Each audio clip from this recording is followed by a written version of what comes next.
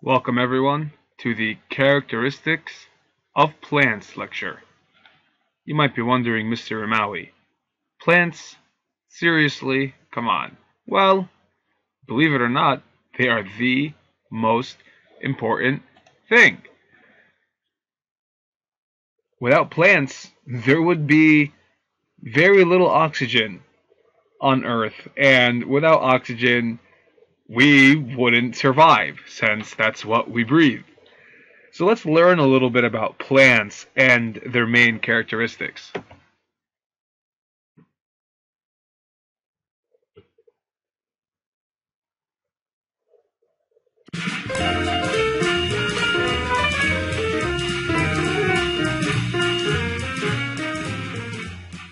At first, plants might not seem all that exciting, and you might wonder, why must I learn about plants?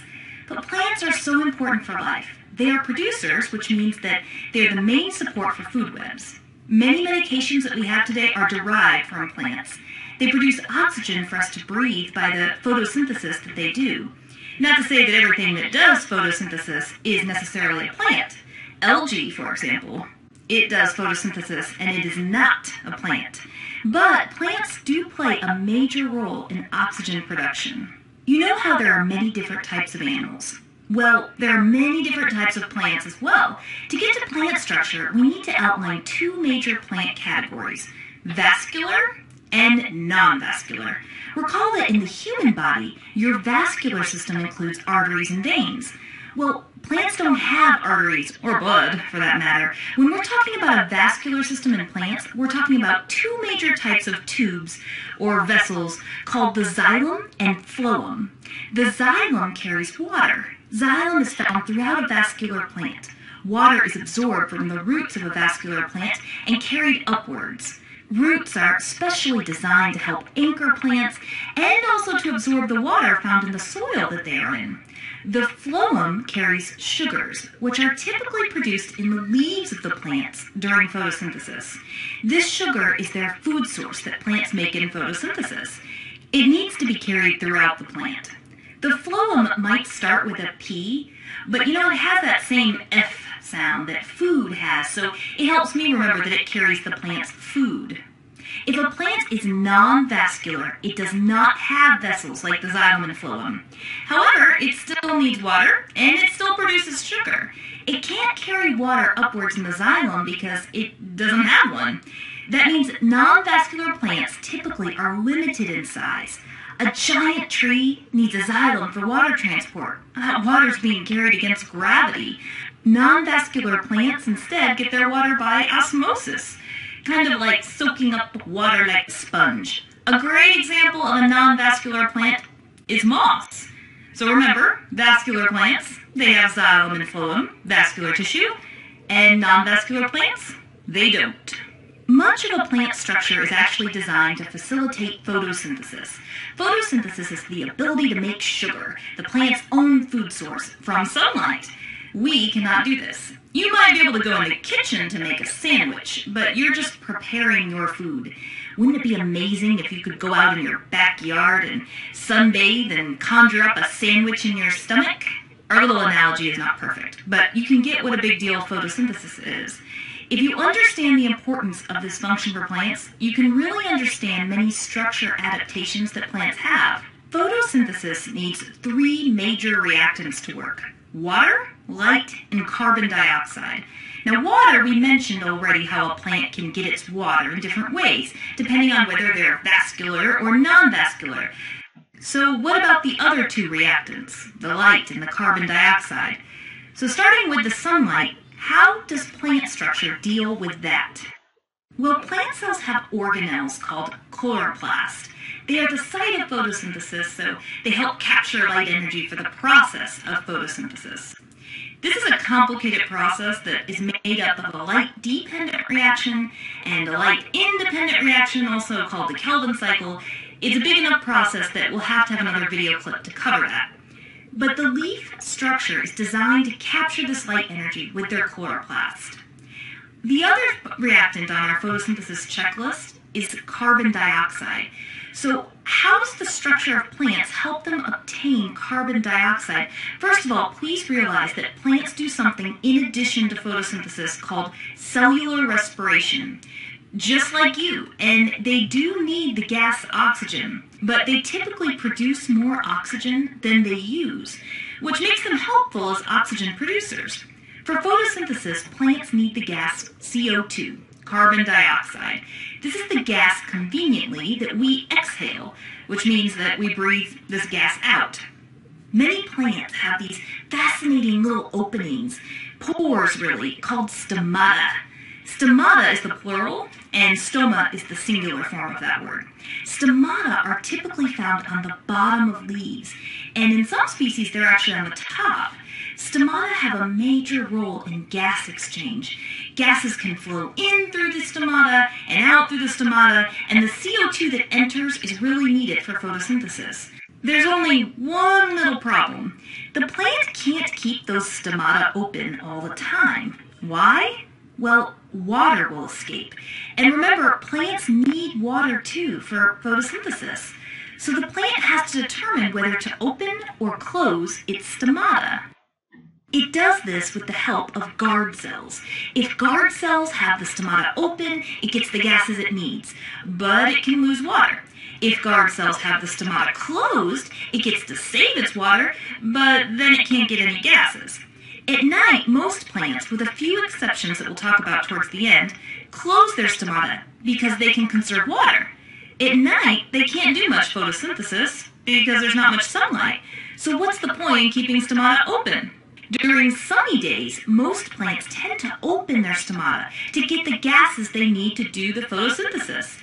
But if the day gets way too hot and the plant is low on water, it may close its stomata. Different plant species have different kinds of adaptations in their structure to help them survive. Because if one thing is true about plants, they are survivors. Here are some great examples of plant structure adaptations that help them with various functions. Plants that have to conserve water, they tend to have very thin leaves, so they don't have much surface area, and that way they don't lose that much water. Think about pine trees with their skinny pine needles. Or think about the plants that live in the desert. Remember how we said that most plants close their stomata at night? Well, some desert plants have adapted by opening their stomata at night when it's not ridiculously hot. And they have a specialized way to store the gases they need for the daytime. This allows them to close their stomata during the day to prevent water loss during the hot desert sun. Plants that have a lot of access to water, but maybe are shaded by lots of taller plants in the jungle, they might have really broad, wide leaves, so they can soak up as much sun as possible. It's hard to live in someone else's shadow. Since there's plenty of water, these big-leaved plants don't have to worry about all the surface area losing water because there's plenty of water to go around. Or, have you heard about carnivorous plants, like the Venus flytrap or the pitcher plant? These plants still do photosynthesis to make their sugar. But carnivorous plants also have the ability to digest insects, typically by using special enzymes in a juice that they secrete. These plants tend to live in areas where the soil is low in nitrogen. Plants and other organisms use nitrogen to make proteins. Insects are a great way to supplement this nitrogen need. If you ever look at the ingredients in plant fertilizer, you'll find that fertilizers are typically high in nitrogen. And you know when people hang up mistletoe? So sweet, right? You're supposed to get a kiss under it. Is it terribly ironic that you are hanging out a potentially parasitic plant that uses its roots to steal nutrients and water from its host plant?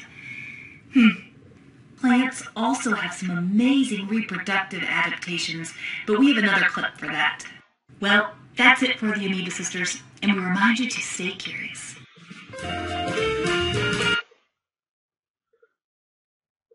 Alright, so let's get into a little bit more detail about the main characteristics of plants. Firstly, plants are eukaryotic. They have membrane-bound organelles. Secondly, they are multicellular organisms. And thirdly, they are autotrophs, meaning they make their own food through the process of photosynthesis. Well, just like the video said, plants are classified into non-vascular and vascular categories. Non-vascular plants are low-growing because they lack vascular tissues. They do not have roots, they live near water, and they are supported by cell walls.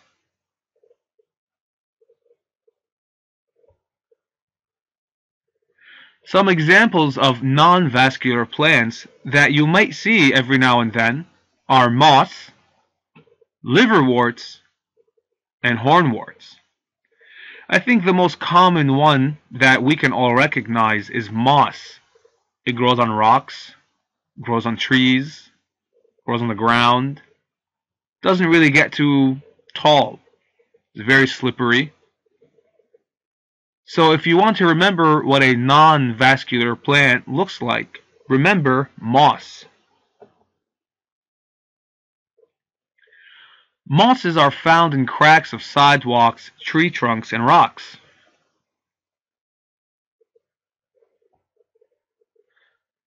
Liverworts are named after their shape, and they are also found on moist rocks or soil among streams.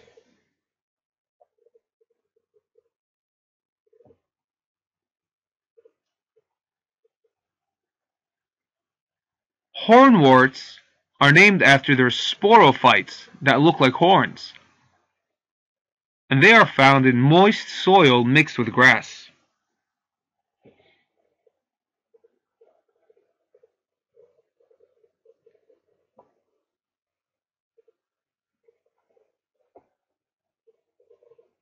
So let's talk about vascular plants. They possess vascular tissue, the xylem and the phloem. They are supported by vascular tissue, and they transport materials through the vascular tissue.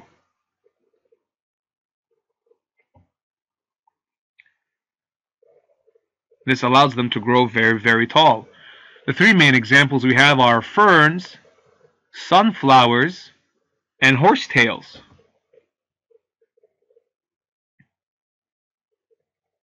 A fern contains many fronds, as you can see in the picture, and they reproduce through spores, and they are a common household plant. So if you have a fern plant in your house, or one of your friends has a fern plant in their house, take a look under the leaves and see if the fern is fertile.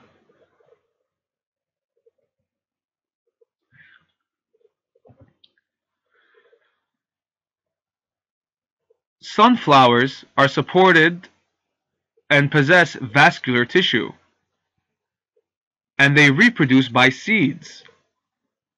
We eat sunflower seeds.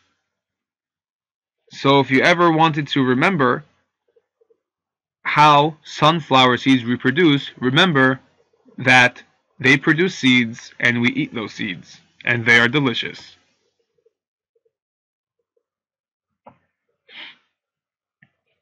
Horsetails reproduce by spores. They resemble a small branch of a pine tree, and they have existed for over 100 million years.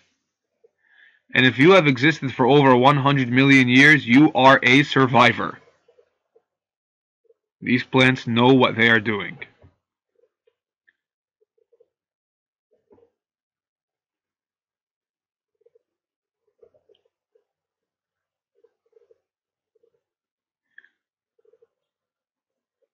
So vascular seeded plants have vascular tissue, reproduce by seeds, and these seeds are dispersed by animals, wind, and water.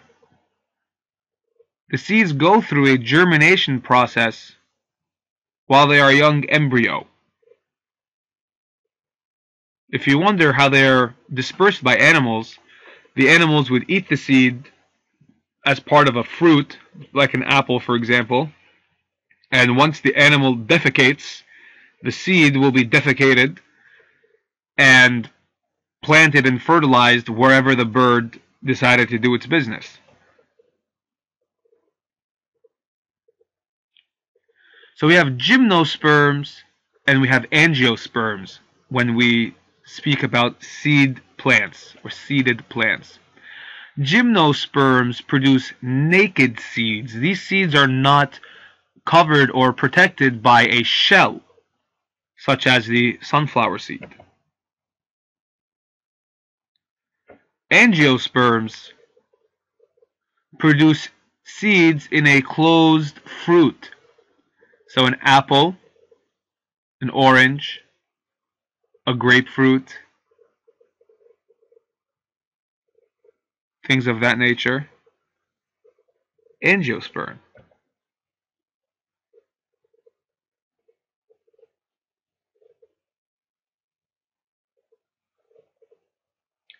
Within the category of angiosperms, we have monocots and we have dicots. A monocot has 3 or more petals, 3 petals or multiple of 3. So it could have 3, 6, 9, 12, 15, and so on petals. They are long and slender leaves with parallel veins. They're very straight. They have scattered bundles of vascular tissue and 1 cotyledon. Dicots have only 4 or 5 petals, and the leaves have branching veins. As you can see in the picture there, branching veins. Circular pattern of vascular tissue, and they have 2 cotyledons.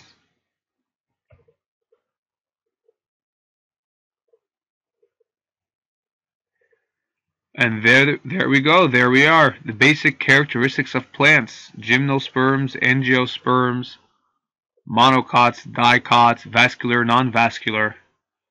We will go into more detail as the chapter continues. If you have any questions, please feel free to ask me.